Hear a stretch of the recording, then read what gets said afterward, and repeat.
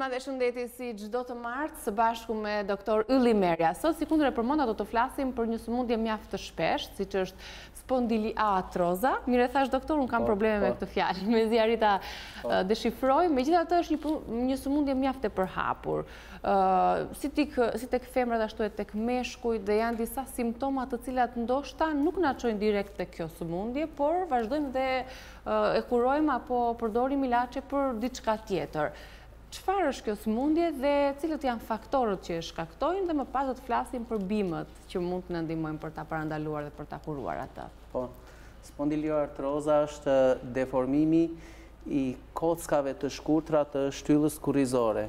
Pra këto janë vertebrat të cilat realizojnë mbajtjen drejt të gjithë kafazit të kraharorit, të pjesës së mesit dhe lidhjen e kokës me pjesën tjetër të trupit, pra me gjymtyrët e poshtme. Pra, nëse do ta shikojmë sistemin e shtror të përbërë nga 208 kocka, më duket, kockat e sistemit vertebral janë më të shkurtrat, janë me një pjesë të harkuar në mes, mbështeten mbi njëra tjetrën dhe në kushte normale ato formojnë gati 4 deviacione të leta, me i kënd 5 grad, 7 grad. I pari është ky deformimi i qafës, pra pjesa cervikale anon pak para. Pastaj vjen pjesa e toraksit që zgjerohet pak mbrapa, vjen pjesa lumbare që fillon që nga veshkat e poshtë, prapë përson një deformim kështu si anash, dhe pjesa sakrale ajo e kërbishtes. Çfarë shkakton?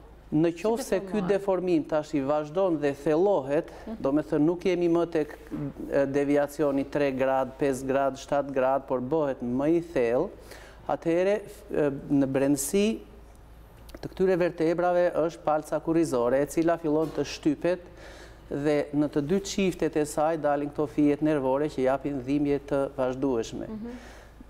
Dy format e saj, qoftë pjesa cervikale, qoftë pjesa lumbare, pra ku mund të ndodhet deformimi më i madh, jep dhimbjet përkatëse. Për shembull, në qoftë se kemi pjesën cervikale këtu, ajo mund të na japi dhimbje koke. Dhe shpesh vijnë njerëz. Ndalemi tek dhimbja e kokës, nuk e mendojmë se mund të. Ai mendon se mund të ketë ndonjë migren, ndonjë problem tjetër, shkon bën rezonanca, bën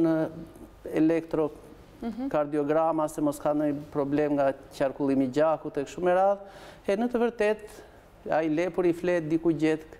Pra, një deformim i kockave të rumbullakta, të pjesës cervikale, shtyp nervat, i komprimon ato edhe gjithë sistemi nervor, pastaj jep ato dhimbjet e vazhdueshme. Por duhet të kemi një shenjë tjetër, si të thuash, si mund të orientojmë që kemi vërtet spondiliartrozën dhe jo le të themi një migren apo një shkaktar tjetër i dhimbjes. Dallimi është thelbësor, pra nëse di vetë qytetari të dalloj se ku do të drejtohet, pra çfarë është, di edhe se ku duhet të drejtohet. Pra, në qoftë se ky ka dhimbje 5 ditë, 6 ditë, gjatë gjithë muajt dhe ditët e tjera, ky është i qetë, në këtë rast kemi të bëjmë me një migren.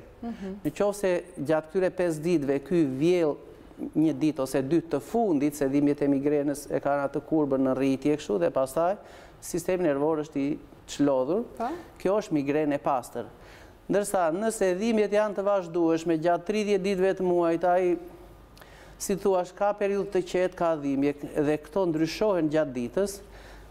Plus kësaj fillojmë që të kemi ndonjë mpirje të krahut ose mpirje të dy gishtave të njërës dorë, atëhere neve jemi rrotull cervikales. Në qoftë se kemi pak dhimbje qafe dhe mandej kemi një dhimbje në pjesën e mbrapme të kokës, kjo është cervikale e pastër.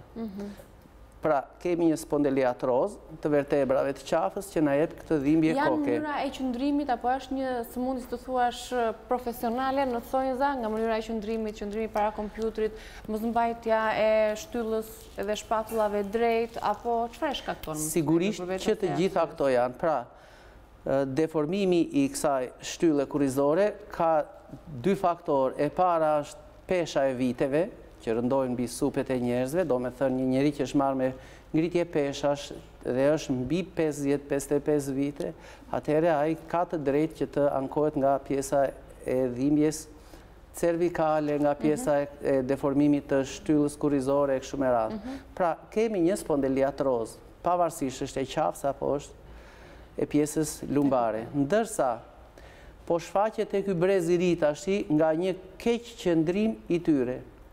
Pra, ata kanë mahnin të kërusen pak, të mbajnë syt afër celularit, të mbajnë syt afër ekranit të laptopit për shembull, ose dhe të luajnë aty e të zhvillojnë, të futen tamam si një aktor për orë të tëra, që do të thotë shtylla kurrizore e këtyre personave nuk ka më atë deformimin fiziologjik, por kjo e ka shkelur atë dhe fillojnë shtypja e nervave, shtypja e palcës kurrizore, dhe kockat e ati fillojnë të bëjnë një u të fort në pjesën e toraksit.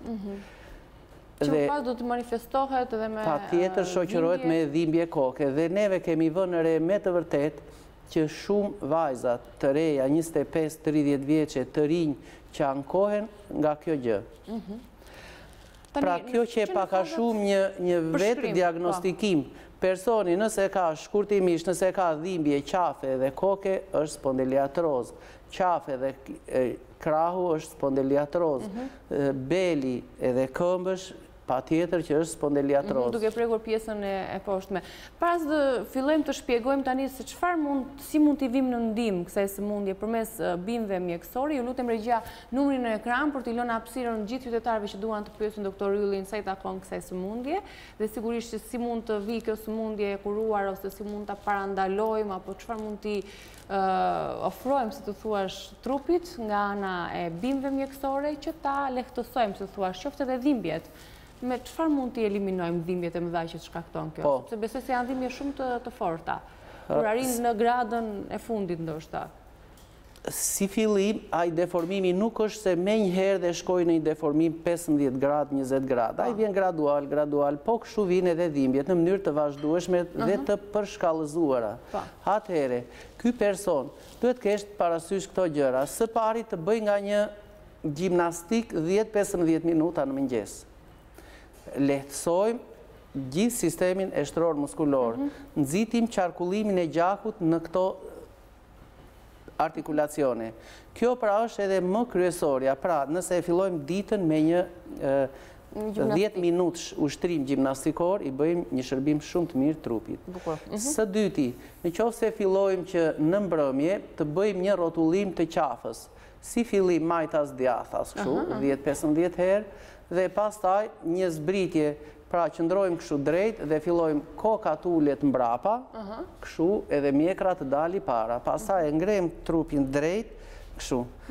Pra pjesët cervikale i bëjmë të gjë, ato vertebrat i ulim, i afrojmë dhe pastaj i drejtojmë. Afro, drejto. Pra kjo shërben tamam si ato të fletët e fizarmonikës, hapu mblidhu, dhe këtu neve nuk lejojmë që të na kalcifikohen këto, më kupton? Me njëra tjetër. Doktor, më duhet ju ndërpres, sepse kam britur një telefonat e parë, pra është një zonjë në linjë, më thot regjia. Alo, përshëndetje, zonjë. Alo, mirëmëngjesi. Mirëmëngjesi. Ndesa ta pyes doktorin, sepse në moshën 24 vjeçe unë kam vuajtur nga spondiliartroza, kam çaluar 8 muaj. Edhe gjatë gjithë kohës unë vazhdon kjo dhimbja, kam bërë shumë vizita, po desha ta pyes për këtë kurën popullore dhe nëse ka një numër doktorin, nëse është e mundur për ma. Po, për numri mund të telefoni pak më vonë dhe ne tregojmë dhe adresën e doktorit Gaferik Gjajko. Po, e mbas herë, kam pirje krahut, gishtave, edhe të këmbëve. Kurse të njësa e mesit unë vua jashtë masë, ka herë që unë nuk lidha skufa të vizot fare. Pra, ju sa vjeç jeni tani? Unë tani jam 39. Po. Pra...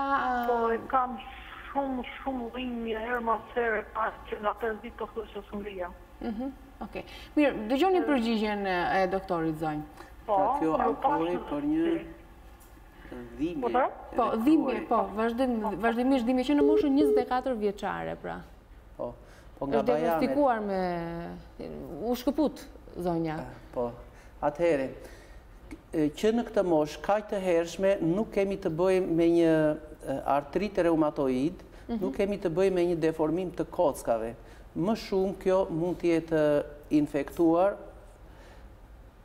mund të jetë sëmurur patologjikisht nga një inflamacion i shpesht i bajameve, nga ndonjë infekcion i veshkave, dhe këto stafilokok, pra këto bakterje, tashmë kanë shkuar dhe vendosen në palcën e kuqe të kockave. Dhe ato janë, si fillim ato bëjnë një periudhë inkubacioni qetësie, por në të vërtet janë fazat që këto bakterje fillojnë të gjallërohen dhe të organizohen dhe pastaj fillon shumimi i tyre. Pra ju jitni po që në moshë 24 vjeçare të ketë vuajtur nga Spondiliartroza? Jo, nuk mund të vuaj në këtë moshë kaq të hershme. Kur është mosha që mund të shfaqet?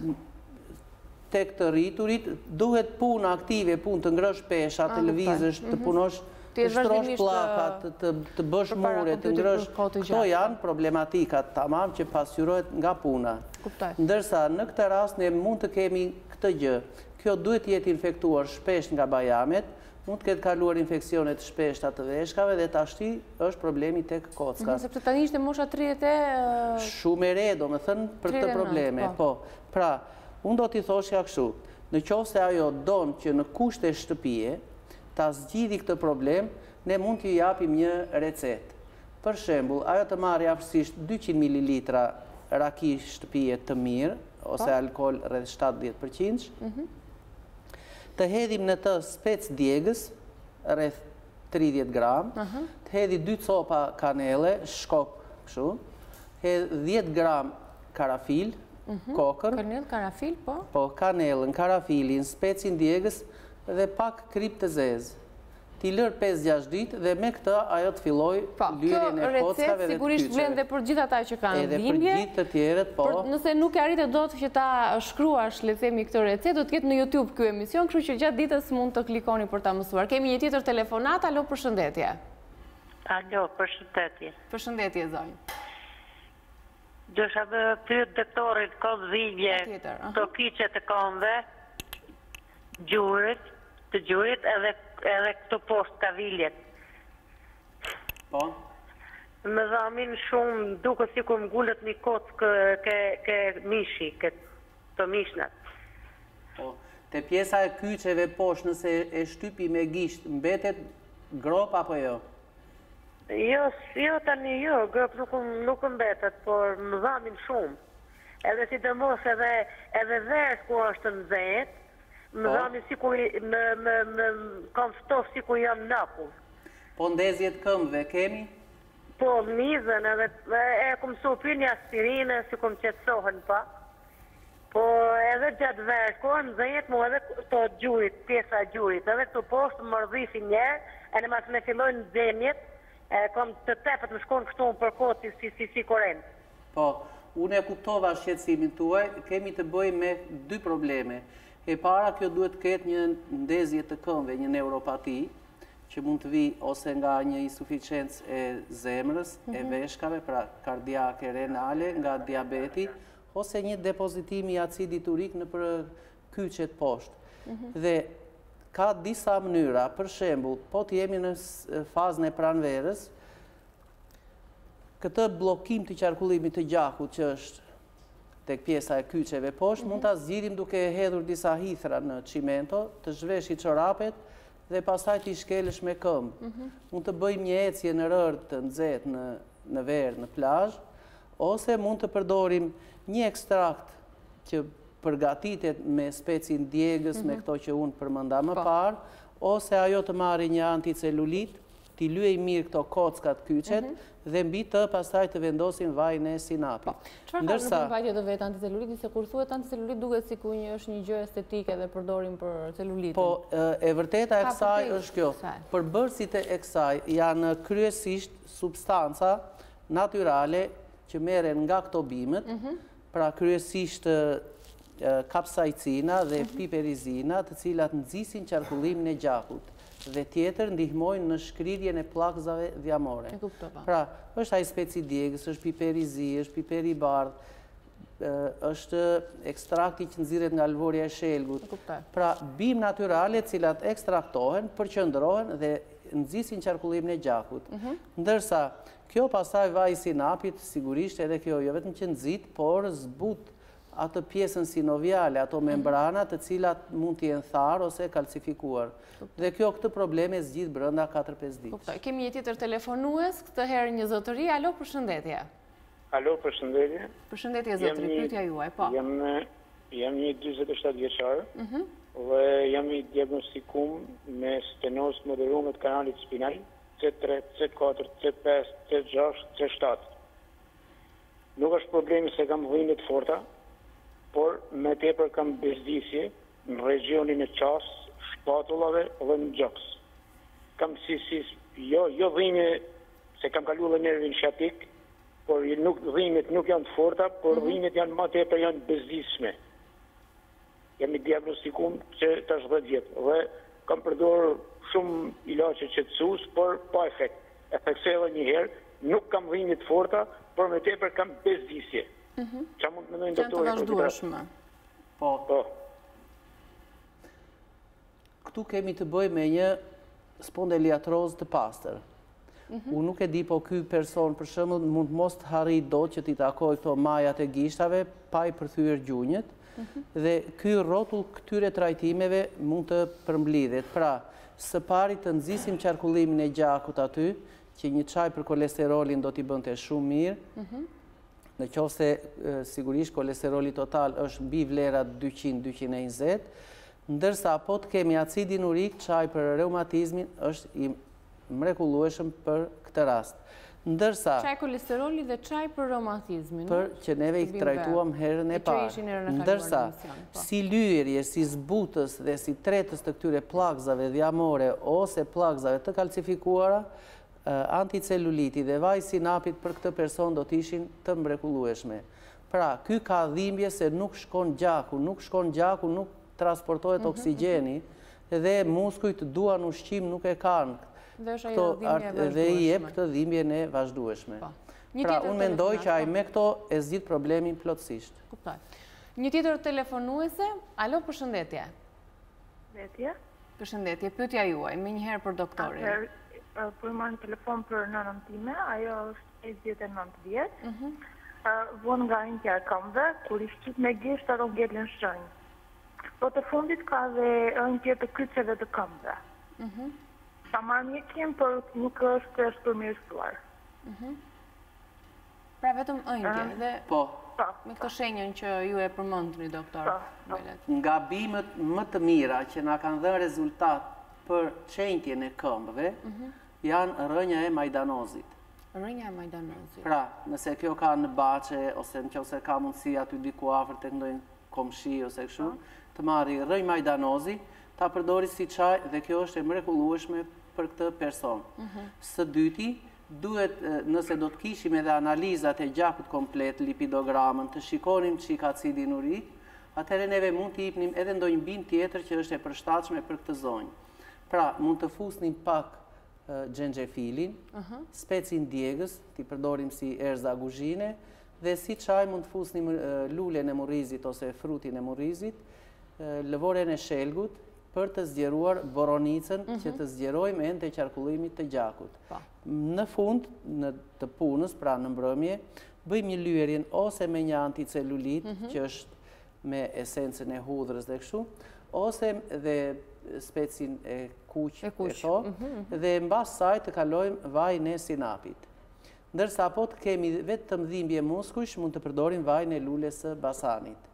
Dhe mbas kësaj, kjo duhet i mbaj këmbët 15-20 minuta mbi nivelin e trupit, me i kënd rreth 45 gradë. Po, kjo është pra përgjigja. Nëse e theksoj se zakonisht tani doktori jep përgjigjen e vet, por nuk arrin do të shënohen gjithë këto përbërës, do të jetë në YouTube emisioni Përgjigjeditës, mund ta klikoni aty për ta parë edhe një herë dhe për të shënuar të gjitha bimët dhe recetat që doktori jep. Ke një tjetër telefonat, kam përshtypjen? Alo, mirëdita. Mirëdita. Jam një zonjë 50 vjeç dhe vuaj nga gornoartroza dhe degenerimin e kockave dhe kam të gjujnë të këmbëve. Nuk e si dot edhe më blokojnë dhe më ngrinë si kockë. Edhe kur i ullur, do me sa nuk lëviz dot, më blokojnë gjuri kockës. Çfarë më rekomandoni? Po, si diagnozë e saktë kush ishte? Gornoartrozë. Po, Po, është smundje e lehtë, domethënë, është e shërueshme plotësisht. Kështu që more një lajm të mirë nga ekrani i këtij televizioni. Atëherë, Po, E keni hasur edhe kjo më parë? e kemi hasur në plot raste dhe unë do t'i këshilloja që kjo ka një zgjidhje të plot kryesisht me këto produktet natyrale. Po, shënojnë një zonë. Për shembull, kjo mund të përdori shumë mirë barin e këputjes. Forcojmë kockën, pra ka silicë. Bari i këputjes. Këputja, po, ndihmon në largimin e disa toksinave nga organizmi, pra pastron organizmin, por në rastin e kësaj neve na duhet për të forcuar kockën. Së dyti, kjo ka hithrën, bime pasur me vitamina, me kripra minerale. Tani janë dhe në Së sezonin e treti, tyre. po, dhe tash i ka, por nuk janë si ato të pranverës. Të pranverës, sigurisht, doktore, di. Shumë herë Po më të që janë me pasra, 2 sezone. Po. është tërfili i kuq. Ne mbledhim kryesisht tërfilin e kuq mbi zonat 800-850 metra, është i pastër dhe është i pasur me kripra minerale. Gjitha këto t'i bashkoj zënja, apo t'i piçaj Kjo, më vete? për shembull, i merr i bashkon Po, dhe kryon dhe një do çaj. të ruajmë këtë dozë, domethënë një dorë ose një Me lugë hithra, gjelle, një dorë me këputja. një gotë ujë. Pra, nëse do të hedhim nga një dorë nga secila, hedhim aftësisht 600-700 ml ujë, përgatitet ky çaj dhe e përdorim për të pirë. Pra edhe njerë hithra, bari Hithra, këputjes, këputja, tërfili, pak sherebel që mund ta vendosim, pra bëhet një çaj mikser aty, dhe kjo pi 3 gota në ditë. Është për forcimin e kockës dhe për përmirësimin e qarkullimit të gjakut. Ndërsa sinapi ose vaj basanit mund të përdoret për lyerjen e kyçeve dhe të ligamenteve. E kuptaj. Një tjetër telefonat, alo, përshëndetje, është një zotri, më thot regjia. Përshëndetje, zotri. Mund brenda 20 vjeç. Kam vime mesit. Kam problem të kolona. Me kolonë. Problem? Pra, ka dhimbje mesi, zotëria. është 20 vjeç, po? Kam shumë dhimbje. Mezi në Përkulesh ti takosh kështu majën e gishtit të këmbëve pa i përthyer gjunjët? Po. Kam dhimbje kolonë. Po. Djem ka. Dje ka dhimbja. Po. Mos ke ngritur gjë pesha kështu në mënyrë të menjëhershme? Jo. Pesha. Ngrimin në të puna, jo shumë. Mund të ketë ndodhur edhe kështu. Për shembull, ose një ngritje nga popullore këputje mishi. Pra ndonjë tërheqje muskulare, po. Edhe me këtë vajin e lulelbasanit ose të bëj një masazh me një vaj ulliri, që është e para. E dyta, këtu tek kyçet e dorës, ai mund të bëj një shkrifrim të muskujve kështu lehtë, sigurisht e lyen me vaj ulliri ose vaj lulelbasani, edhe të bëjnë çik kështu gjimnastik, përkulje para, anash, mbrapa dhe ajo tërheqja shkon në vend. Ndërsa, nëse midis këtyre unazave të shtyllës kurrizore, tek pjesa lumbare, që këto unazat e pjesë lumbare vinë më të gjera, sepse mbajnë gjithë peshën e trupit, janë disa disqe të vogla që mbajnë atë drejt qëndrimin, nëse ka ndonjë rrëshqitje të këtyre, pra ajo që quhet menisku, ai mund të përdori shumë mirë këtë vajin e sinapit, duhet të bëhet masazh. Vaj sinapit, po. Të shtrihet kështu përmbys, ta ngrej kokën mirë me 2 jastiqe këtu, edhe të vazhdohet shkrifrimi i muskujve, të ngrihet pak lëkura kështu. Pra i shkrifrimi lehtë dhe ta kapim lëkurën, ta ngrëm pak lart, dhe ky vetëm të bëj zgjatje të këmbëve poshtë dhe të kokës lart. Në mënyrë që ai disku nëse ka shkar për shembull nga ndonjë lëvizje pa ekuilibruar mirë, atëherë kjo tenton edhe të shkoj prapë në vendin e tij të mparshëm. Pra, ky masazhi me vajin e sinapit. Me vajin e sinapit aty do t'i bënte mrekullisht mirë. Dhe duhet të dish dhe ta bësh masazhin apo jo, sepse ajo atëherë ne mund t'ja shpjegojmë. Nuk duhet që dora të na vrasi këto ekstremet e vertebrave të shtyllës kurrizore, të mos godasin mbi to, por fërkimi të bëhet rreth 2 cm më larg, në mënyrë që të mos të dëmtojmë fijet nervore që dalin, edhe të mos të rëndojmë situatën. Nuk bëhet kështu masazhi i fortë me ngjeshje, por bëhet i ekuilibruar në të dy kratë, majtas djathas, një kohësisht paralel. Është paka shumë si ai punimi i brumit, më i lehtë. Me molzat e gishtave dhe ai mrekullisht bëhet shumë mirë. Okej, pra me vajin e sinapit. Një tjetër telefonuese, alo, përshëndetje zonjë. Alo? Alo, përshëndetje. Ju dëgjojmë shumë mirë pyetja juaj, po. Ullë pak të nuk ato telefonet. Kisha një... Më nga gjurit i kam të dëmtuar me meniskë më kam thënë, edhe mi kam dhënë për atërim. A mund të rregullohet në ato... Bimët, mjekësore. Popullore të juaja? E para. E dyta kam poshtë këmbët, sikur i kam të vrara me dru. Kur ngrihem, jam ullur dhe ngrihem në zinjiki. Ndjen dhimbje. Më vanin shumë. Kur qojnë në mëngjes, ke tendencë kështu sikur t'i me të qaluar apo jo? Urdra? Kur qojnë në mëngjes, ke tendencën t'i kësh drejt apo si me të qaluar? Jo, nuk mundem dorë, do t'i fërkoj pak me dorë, me zingrien të manë sikur qalon, avaç, dhe sa të stabilizohen pak. Kur e keni bërë analizën e fundit të gjakut? Kam pak, se që më thanë që do t'i bësh shërim edhe jam tuturit që jam friksuar edhe nuk kam vajt me. Si ju ka dalë kolesteroli dhe fibrinogeni? Me reumatizëm të rënduar. Kam edhe nervi psikiatrik, faktikisht kam dhe një në spital një muaj. Po. Pra, në përgjithësi, kjo zonja mund të vuaj nga dy drejtime. E para, nga shtypja e nervave, që kësa i jep të nervin sciatik, dhe e dyta, një blokim të qarkullimit të gjakut në përkyçe, që mund të kemi të bëj me artritin reumatoid. Një gërshetim i këtyre të dyjave. Dhe në qoftë se kjo ka përsëri edhe nivelin e lartë të kolesterolit, atëhere, ky qarkullim gjaku vështirësohet në për artikulacione. Pra, një kombinim i një çaj të kolesterolit ose bim që ulin kolesterolin në gjak dhe që nxisin qarkullimin e gjakut dhe ulin faktorin reumatoid, shumë i miri është lëvorja e shelgut. Nuk e di nëse kjo ndodhet diku që ka shelg, është ai shelgu i bardh, e kombinuar kjo ose e gërshetuar me dëllinjen.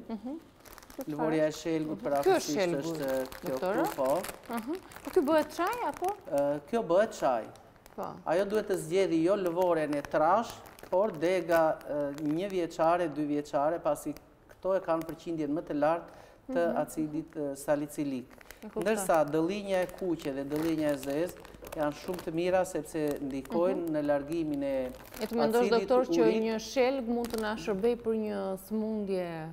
Ju tani keni një jetë që merreni me shumë bim të tjera. Po ja, pra, të mendosh tani që këto mund t'i pish një çaj, këto deg të holla të shelgut apo lëvoret e veta. Mirë, marrim dhe një telefonat tjetër para se ta mbyllim këtë hapësim me doktor Ylli Merja. Alo, përshëndetje. Alo, përshëndetje dhe vëri me prevencionin. Faleminderit, zotëri. Pyetja juaj. Po, para se të shpyten, se mos e harrojma, ka mundësi doktorit në lënë një numër telefonit që njerë mund të kontaktojme dhe e tjera. Zotëri, mund të telefononi pas emisionit dhe ne do t'ja japim numrin e doktorit. Doktori nuk dëshiron që ta përmendim numrin, po të dëshirosh dhe mund ta thuash doktor numrin. Po, nëse...